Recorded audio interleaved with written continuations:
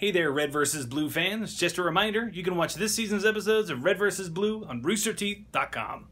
Brarg! Yeah, he's in the show.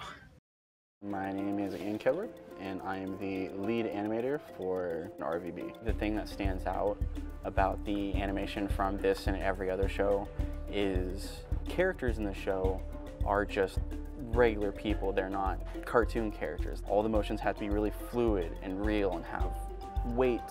The biggest thing for me is usually perspective, because if the perspective is off, then they look disconnected from each other. We have to match camera angle, sometimes acting choices, depending on what the shot calls for, trying to make it feel like every character is unique and also true to their character. You have to be able to believe that this is two people in the same world.